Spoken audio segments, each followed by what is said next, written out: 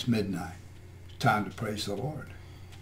And they started praising the Lord. And the next thing you know, there was an earthquake. And the thing about it was, God was so pleased with their praise under that circumstance that he joined in with it. And you know, God always sings baby. Brings baby. Yeah. I know. Now you told me this 300 times. Tell it to them. Yeah, that's right. You know, and then, you know, the Philippians.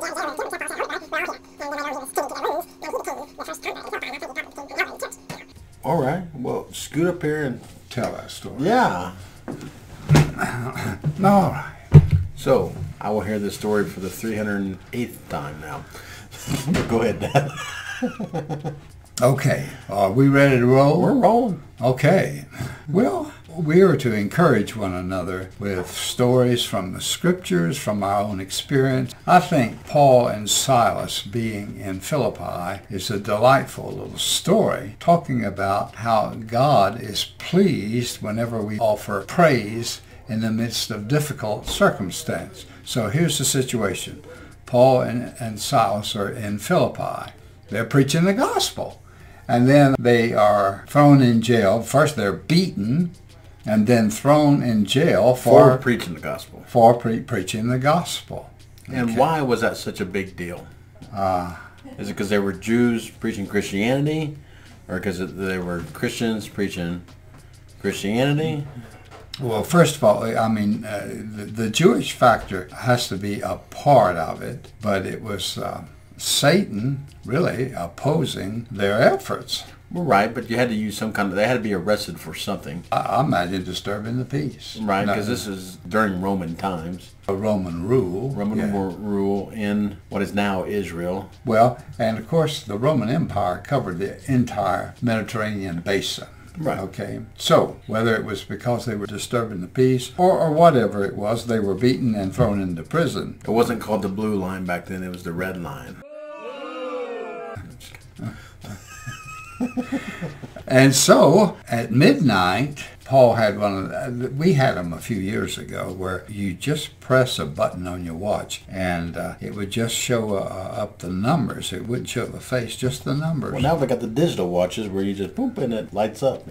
And Paul had something about like that, and he hit the button, and lo and behold, it said midnight, and then he hollered at Silas, man, it's time to praise the Lord. So they just started praising the Lord. Next thing you know, In the jail. in the jail, in the dungeon. Just had their beat.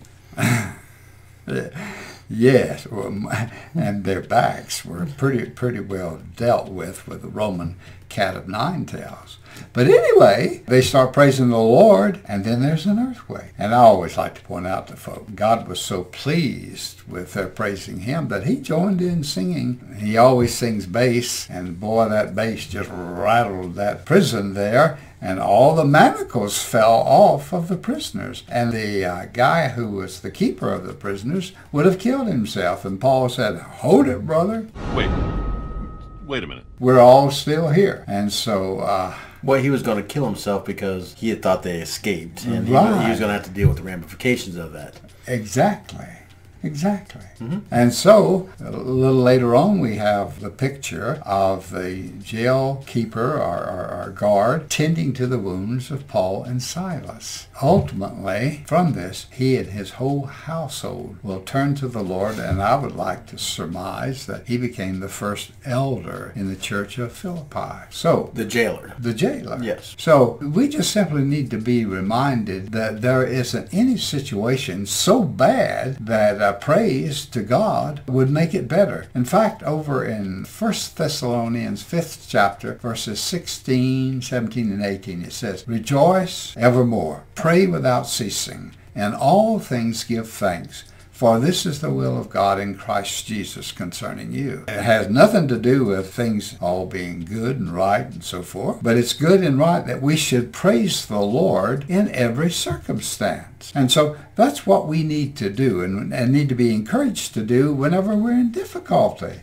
It's easy to praise the Lord in the good times. Right. Money's coming in, but that's easy. Do that, but praise the Lord in the bad times. Yes. It becomes habit. Well, you know, a number of years ago with Jim Baker, back when he was in favor with the Christian community in the whole world, founded the Praise the Lord movement. PTL, the PTL Club. The PTL Television Network presents Jim and Tammy. Praise the Lord. See the things that He has done. Praise the Lord. And people put that sign up everywhere. Everybody understood what PTL stood for. Praise the Lord. So anyway, we need to have that message recaptured for today. I was driving back from Lincoln to Sky City, Kansas. Lincoln, Kansas to Sky City, Kansas. I didn't have a big truck, but I had a truck, and I had just eaten some Dairy Queen. I can't remember what it was called, something deluxe. You know, it was loaded up and it had that really good spicy sauce on it. The heat is on. The new DQ Flamethrower Chicken Sandwich and the original Flamethrower Burger. Because one good burn deserves another. And about a few miles down the road, I just passed a rest area, no big deal. And in Kansas, you pass a rest area, you better prepare for the haul. My stomach started bubbling. And I thought, well, I'm going to go here. So I thought, okay, you keep looking. And it was about twilight. And for those that don't know what twilight is when the sun has set, but it's still light out. So kept driving, no place to stop. And stomach is, I got to go. Mm-hmm. This is happening, whether I want it to or not, whether there's a rest area or not, this is going to happen. It's happening. It's happening. It's happening. So I began to look for a place to pull over. Well, the problem with that part of Kansas on interstate is there is no place to pull over. The interstate is elevated, and then there's no trees, there's no nothing. It's just wide open. People can see you. So I eventually saw a culvert. And a culvert is just a place where a little bit of water can run underneath the interstate, and it dips down quite a ways. And there were some trees down there in the bottom. And I thought, okay. So I pull over the side of the road, and I am hustling because it's downhill. It is twilight. And so I'm moving, and I'm all 250 pounds of me is going down this hill. And then pretty soon,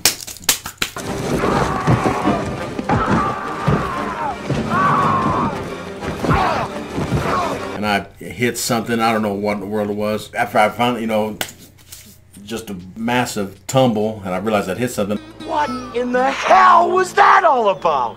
I'm laying face down, and behind me, my feet are up in the air, and my shoestrings are tangled up in a barbed wire fence. I had just nailed a barbed wire fence. I fell over, and I shit my pants. It happened. And that was one time I just looked up, and I said, and that's about as bad as it gets in that position, because you got no underwear, you got no toilet paper, you got no water. And I said, praise the Lord. All right. And then made the best of it. The rest is pretty gross. All right. We have there a very vivid illustration. I remember saying, praise the Lord. Praise the Lord. Okay. He had learned the lesson way back then. How many years ago was that? I would have been 20 or 21 years old, so 20 years ago. A while back. All right. All right. We got to go to church. Where are we going to church at? First Congregational Church in Hutchinson. First Congregational Church in Hutchinson, Kansas, and it is beautiful out.